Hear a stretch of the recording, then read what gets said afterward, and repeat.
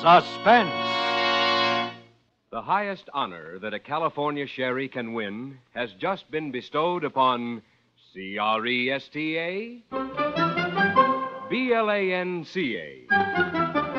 Cresta Blanca. Cresta Blanca. Yes, at the recent California State Fair, in the keenest judging of California wines ever held, Cresta Blanca Triple Cream Sherry was the judge's choice to receive the gold medal, top award for outstanding excellence. This is another tribute to Cresta Blanca Triple Cream by America's leading connoisseurs of fine wines. Proof indeed that when you pour distinguished Cresta Blanca, you serve the best. Shenley's Cresta Blanca Wine Company, Livermore, California.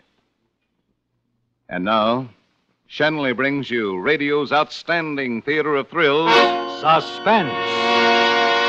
presented by Roma Wines. That's R-O-M-A. Roma Wines, for your everyday enjoyment.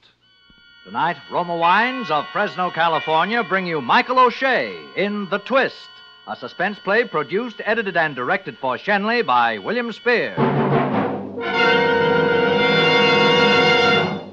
Listen, Gus, you've got to do the show. I can't do it. You've written for all the big comedians. You'd turn out a hit. I don't have the time. Oh, but Gus... Look, I don't have the time. Anyways, I couldn't do it. Ridiculous. A guy with your reputation. Yeah, a guy with my reputation, yeah. What do you know? Listen. 12 years ago, I was under cabs. Gustav Green, the hack license read.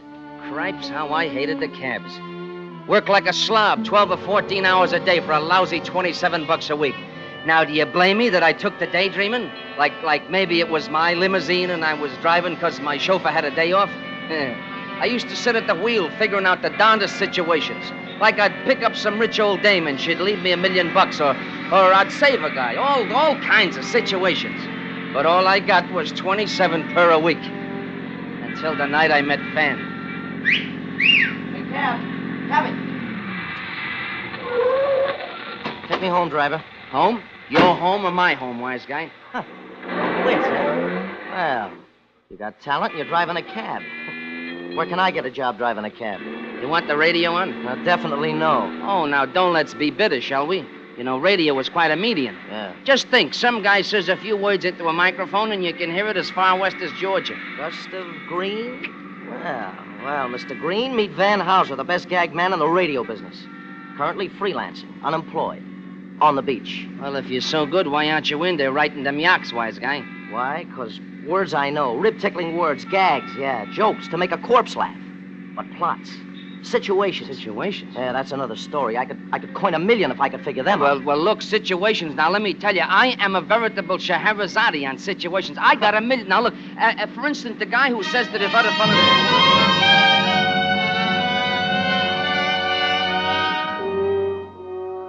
I don't know, something clicked between me and Van Houser.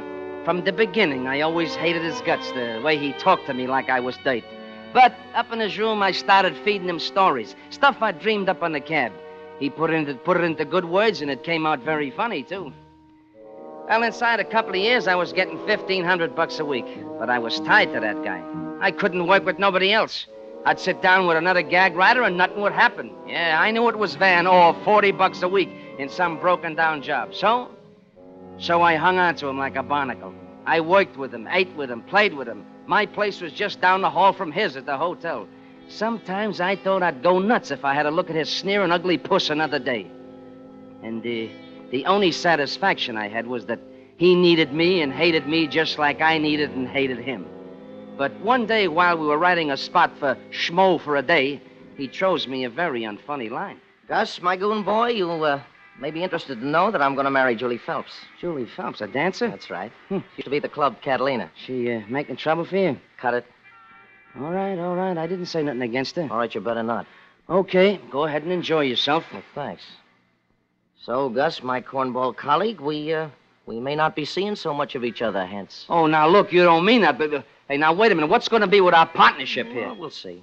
I'll talk it over with Julie. No, Van. Now, look, I mean it. We've always done what we wanted to. Loafed all day, worked all night, ate and slept at any crazy hour. Now, no dame is going to stand for that. Huh? Julie is different. No dame is different. Yeah, she knows how we operate.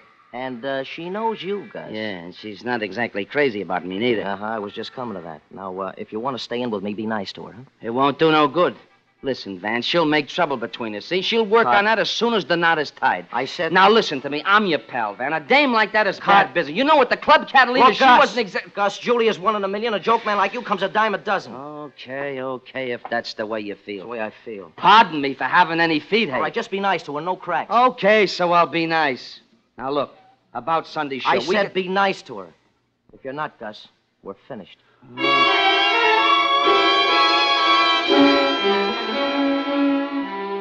Yeah, I said I'd be nice, but I knew it wouldn't do no good.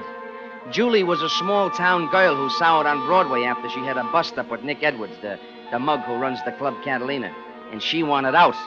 And she was going to take Van with her, too, so it came to me that I'd better figure out a situation and pronto. She didn't like me because she was scared of me. I knew about her and Nick Edwards, and Van didn't. So I says to myself, I says, Gus, maybe the dame will scare away, hey? Who is it, Van? Oh, Gus Green, what a surprise. Hello there, Julie.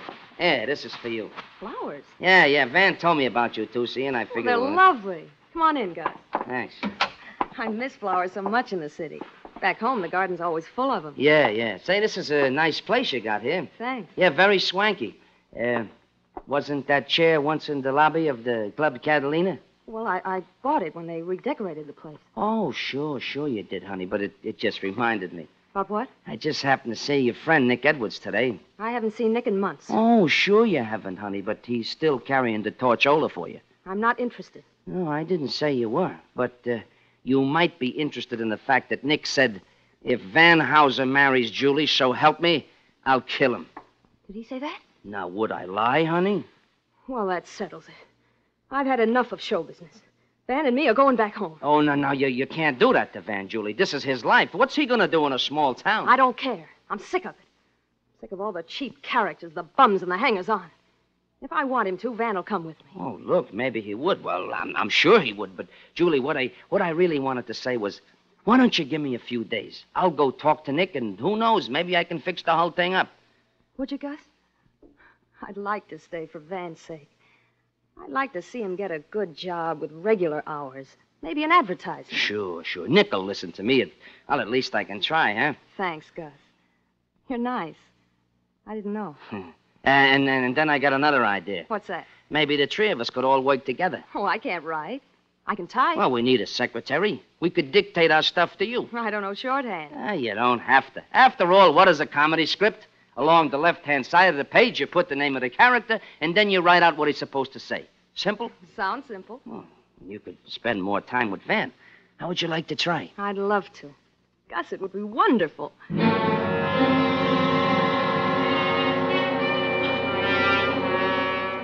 Sure, it'd be wonderful. For me. When she said she'd work with us, Julie was playing a part in a situation that I dreamed up. And let me tell you, it was a good one. Because it ended with me still making $1.5 grand per week, and Julie Phelps was just not there. Music chaser and a commercial. Credits and sign off. Got that, darling? Every word, Mr. Hauser. Well, Van, how do you like our new secretary? Oh, she's good, Gus. How come you had such a swell idea, huh? Gus, if this works out, I'll be the happiest person alive. Oh, no, you won't, Julie. I will. Now, come on. I'd like to try dictating. Mm-hmm. Ready? Okay, take a clean sheet of paper. Mm-hmm. Here's a gag sequence for the Fred Benton show. Oh, look who's writing gags. Don't laugh. Genius. Now, look, Fred's talking to Mrs. Mishmash, and she starts reading the wrong page of the script, you see? Yeah. Ready? Let's go. Mrs. Mishmash, please don't laugh at me. I think we've made a mistake. Mistake. Uh-huh. Now, Fred Benton, I know I have. Have. Mrs. M, let's start all over from the beginning. All over from beginning. Fred, Right. if you love me, you will. That's funny? No, that's will. charming. No, Charming. this is Mrs. Am I going too fast? No, that's Okay, fine. this is Mrs. Mishmash again. I would do anything for you. Anything for you.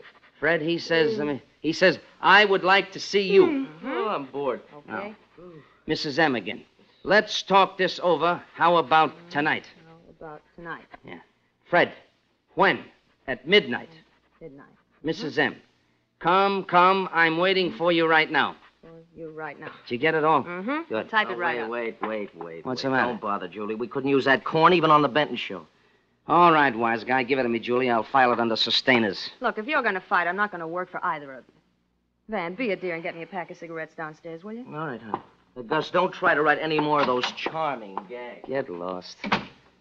Gus, Yeah? did you get anywhere with Nick? Well, yeah, Julie, he's softening up, but he wants to see you. Gus, I don't want that man near me. Now, look, you'll see him. You better start wearing black for Van. You know Nick Edwards. I know Nick wouldn't stop at killing, but Now, listen, Julie, I haven't got time to argue with you now. Van will come back. But why don't you come to my place tomorrow night at 11? I'll run in a van for sure. Well, then come before 8 and wait for me. We'll have rehearsals till then. What about Van? Tell him you're going to sleep early or Well, something. what if he calls anyway? I'll cover you.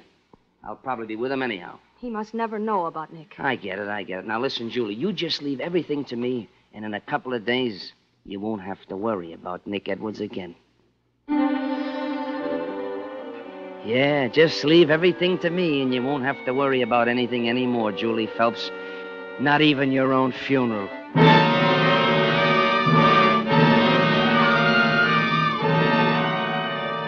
Come 8 o'clock the next evening, I paid a little visit to my apartment, long enough to see that Julie was comfortable and also to get the keys to her place out from her handbag. I drove over there and went upstairs to do some interior decorating. My kind.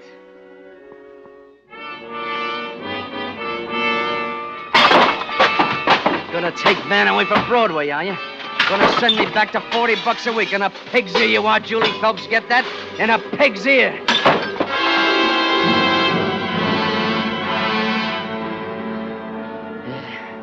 Now, just one more touch to complete the situation. A little business outside the Club Catalina. Hey, kid, come here. Here, listen now. Here's a dime, kid. Take this note in this here envelope and give it to Nick Edwards. And if anyone asks you, say a dame gave it to you. Got that? A beautiful dame. You got it from a beautiful dame, right?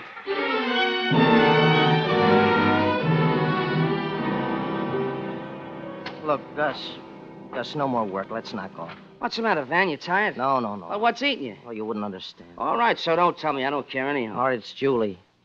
Said she had to go to bed early tonight. So what? It ain't legal? I called a half dozen times, no answer. Uh-huh. Afraid she's two-timing you, huh? I didn't say that. Yeah, but I know how you feel. Yeah, well, mind your own business. Look, my friend, I'll do you a good turn. Leave me dial the number for you. The number's on the pad. Let's see what your fat fingers can do. Okay. You could talk to her while I go down to my room to get my hat and coat.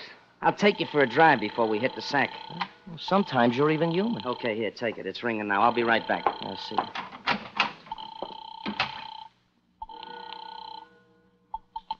Hello? Julie, darling. Van?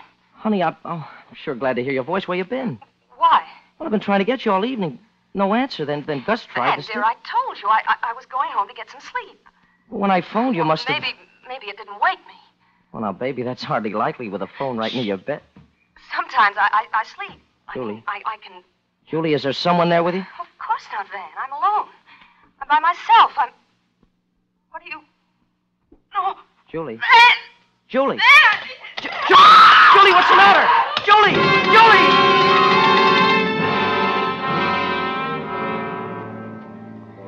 A very neat situation, you granted, Warden? Sure. Julie being killed in her apartment 2 miles away, Van hearing it over the phone, and me in the next room to him at the hotel. You like it, huh, Warden? Yeah, I like it, too, and I did it. That was a very sensational situation.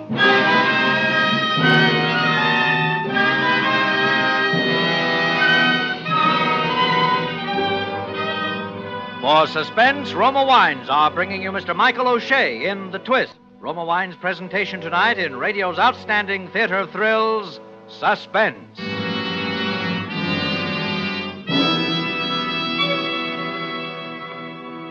Suspense, radio's outstanding theater of thrills, is presented by Roma. That's R-O-M-A, Roma Wines.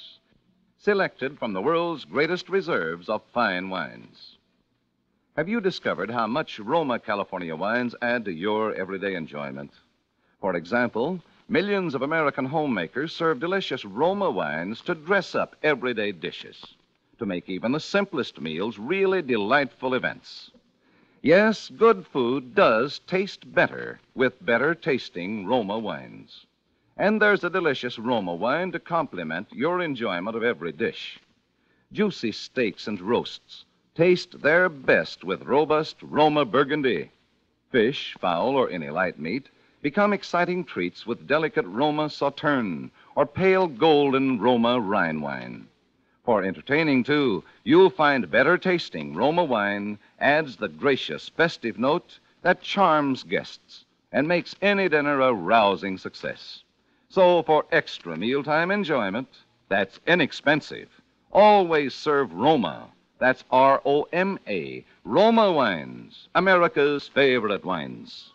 And now Roma Wines bring back to our Hollywood soundstage Mr. Michael O'Shea as Gus Green, with Sidney Miller as Van Hauser in The Twist, a play well calculated to keep you in suspense.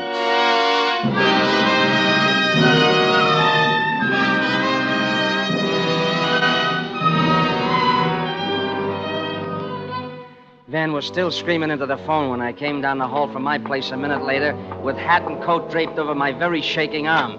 I opened the door. Gus. Gus, something's happened to Julie. Huh? Something's happened to Julie. Well, how do you know? Did you get her? Yeah, she answered the phone. But, So? Well, she sounded funny, like there was someone in the same room, and then suddenly she sounded like she was hit or choked or something. Well, maybe it's just a gag she was pulling. You know, dames do that sometimes. You think so? Why, sure. No, it couldn't be. I heard her, Gus. Gus, what should I do? Now, come on, keep your shirt on, The Van. way she screamed. Did you call her back? No, I didn't. Well, why don't you? That's right. So I call her back. That's what I'll do. Sure. Of course I'll call her. Hand me the phone. Yeah. Something's happened. I know it has. Line busy? No answer. Yeah, but you just spoke to her a minute ago. Oh, Gus, I'm worried. I'm worried sick. Forget it. She's all right. Come on out for a ride. Oh, no, I couldn't. Look, tell you what I'll do for a pal. I'll drive you over there. You can check up for yourself.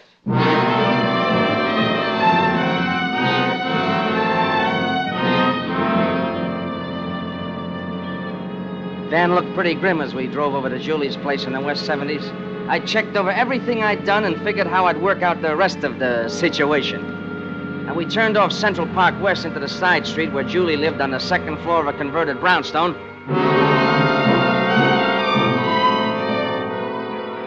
Hey, look, there's a guy coming out of the house. That's probably I can't see nobody. Who it is. He's making a getaway. Gus, follow him. I never catch him now. Oh, gosh, Gus, if you'd only got close enough to see his license number. Well, I did. What was it? LK 573-498. LK 573-498. All right, Sam Spade. Now let's go upstairs and visit Julie, huh? The door to Julie's apartment was wide open when we got upstairs, and the place was just like I left it. Like there'd been some kind of a fight. And then I saw where I'd made a mistake. The telephone where Julie was supposed to be strangled was as neat as a pin. I watched Van's face to see if he noticed it, but, well, he was too broken up to notice anything. Julie. Gus, she was a sweet kid. What do you mean, was? I know. She's dead. What do you know? All you see is that her apartment is all busted up. I heard her scream, didn't I?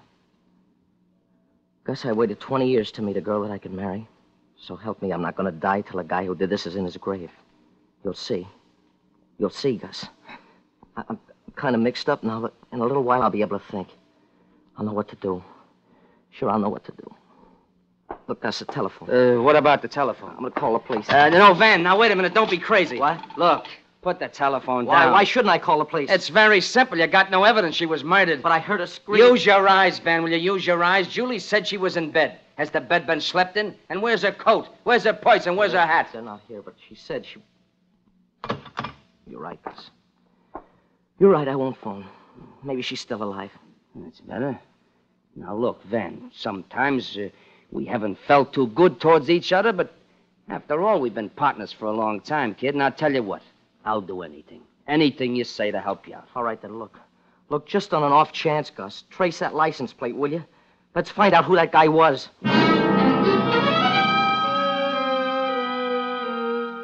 We went back to our hotel. I slept like a log because I knew that Julie was 10 feet from my bed in the closet, very dead, where she couldn't come between me and Van anymore. Next morning, I told Van I'd checked at the license bureau. Whose car was it? Nick Edwards. Catalina Edwards? That's right. Why, that dirty goon, Now, I'd look, like... you don't think that he... I don't have to think. I'll let the police Now, do the wait a thing. minute. Hold it. Look, Van, I never told you this before, but I knew all along that Julie was playing around with Nick Edwards. With Nick Edwards? Yeah. That's why I never liked her. Now, you better not call the cops. Maybe we was just busting in on a private little party last night. No, I can't believe it. No, not Julie. Well, we gotta find out where she is. And the guy who knows is Nick Edwards. What makes you think he'll tell? I'll tell you what. I'll call him at the club tonight and ask him over. I think maybe he'll accept me invitation.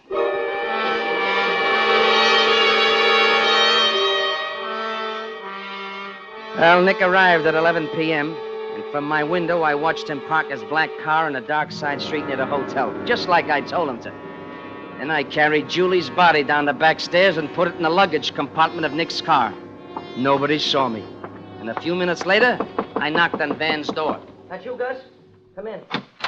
Hiya, Van. Hi, Nick. Good evening, Gus. Nick was just telling me, Gus. Look, I'm just as worried about Julie as you guys are, see? Yeah? That's easy to say. Okay. Don't take my word for it. But I've had her house called every half hour all day. Why'd you go there last night in the first place? You haven't been around long, have you? Never mind that, wise guy. Why'd you visit my girl? Who said she was your girl? She was engaged to me. She was tired of you. Why, you Sit no down. good... She told me so herself. When? Yesterday? Then you saw her yesterday, Nick? No, I ain't seen her since she quit working at the club and started to pal around with your friend here. But you just said that... Julie was the only gal who ever had me on the rope, see? But when she called it quits, I went along. She was too good for an ex-con like me anyway, I figured. But last night, someone gives me a note in her handwriting. Oh? What did the note say, Nick? It was the most beautiful thing I've ever seen. I read it over and over until I knew it by heart. Please don't laugh at me. I think we made a mistake. I know I have. Let's start all over from the beginning. If you really love me, you will. I love you. I'll do anything for you. I'd like to see you. Let's talk this over. How about tonight? When? At midnight? Come, I'm waiting for you right now.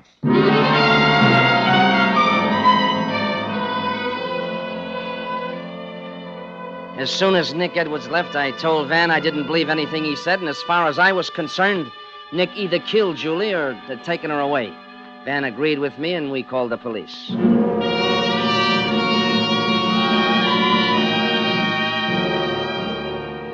Ah, yes, it all made a perfect situation. The best I'd ever dreamed up. All of Nick Edwards' high-powered lawyers couldn't save him from being sentenced to the chair. Yes, sir, life looked pretty sweet, but there was just one thing wrong. Van's comedy was getting worse and worse. Fred Benton told us we'd have to get better or else. Now, we sat in Van's room sweating out a Benton program that was a day overdue. Van, for the love of Mike, will you pull yourself together? Gus, I can't think. You don't have to think. I gave you the whole situation. All you gotta do is write the gags for it. Gags? Now, look. In the first scene, Fred and Mrs. Mishmash steal a horse. But here's the twist. The horse is blind. You get it? Yeah. Well, come on, then, Gib. You know hundreds of horse gags. Now, just give them a twist and fit the situation. I can't. They just won't come. Look, if we don't get this script in tomorrow, Fred'll can us. Now, come on, guy, will you write? Oh, write yourself. Then you know I can't write. I'm no good without a Then gag, get yourself another gag, man. I'm through. Look. Washed up. You know it won't work, Van. You know that. I've tried it on the QT. I was afraid that someday would break up, but it never worked. With you and me, Van, something happens. We're a great team. Without me, you're just another guy making with words. Without you, I'm just another Joe. Now, don't you see, kid? That's why we gotta stick together. Even if we do hate each other's guts. That's why nobody can't never break us up. Now, come on, guy, write, will you? I can't think of anything.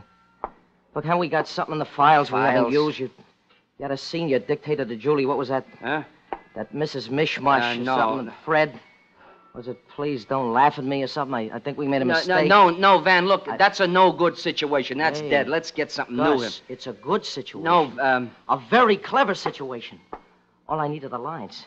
Please don't laugh at me. Now, Van, I'm telling you, it's no good.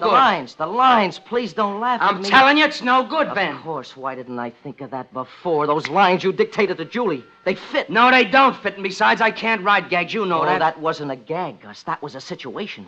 The most desperate situation you ever invented. Now, wait a minute. What are you beating your gums about here? You'll find out. What are you going to do?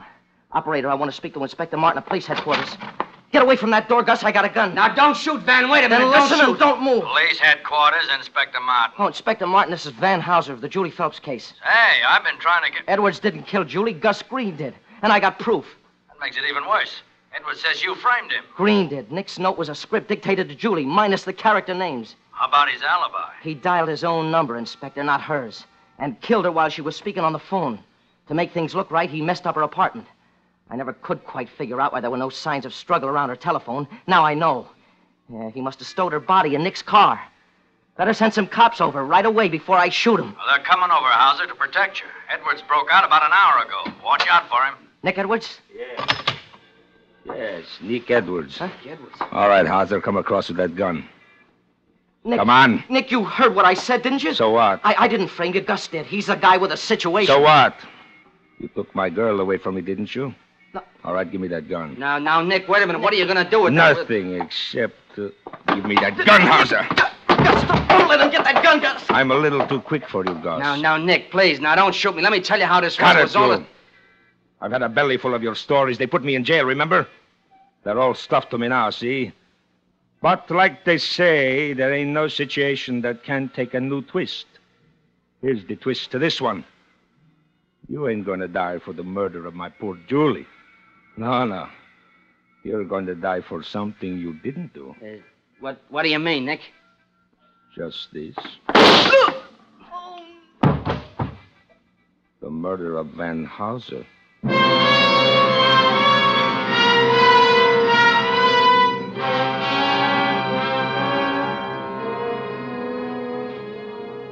Well, they didn't believe me at the trial. So I'm up for killing my late, unlamented partner. But you know me. I always like a twist. They got Nick for killing Julie. Now I guess you can understand why I can't write the prisoner's annual show, can't you, Warden? Not without Van. And besides, like I said, I don't have too much time, do I? Before I go to the chair.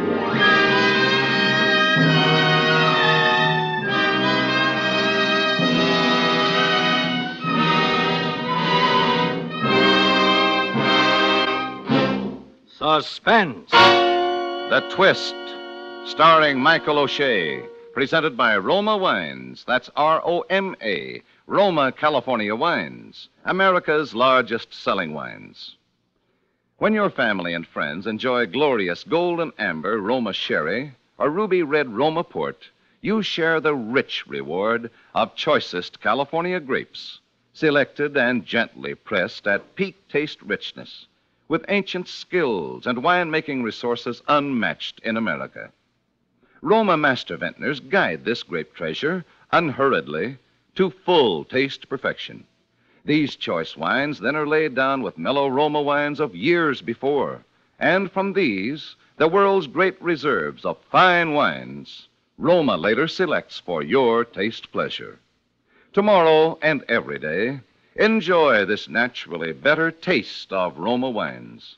Whether your favorite Roma wine is nut like Roma sherry or rich Roma port, you'll find that every Roma wine is better tasting wine. That's why more Americans enjoy Roma than any other wines. Tonight's suspense play was by Baif Blau. Next Thursday, same time, you will hear Donald O'Connor as star of Suspense.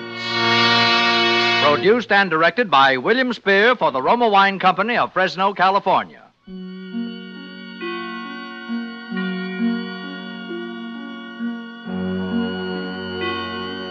In the coming weeks, Suspense will present such stars as Claire Trevor, Kirk Douglas, and others. Make it a point to listen each Thursday to Suspense, radio's outstanding theater of thrills.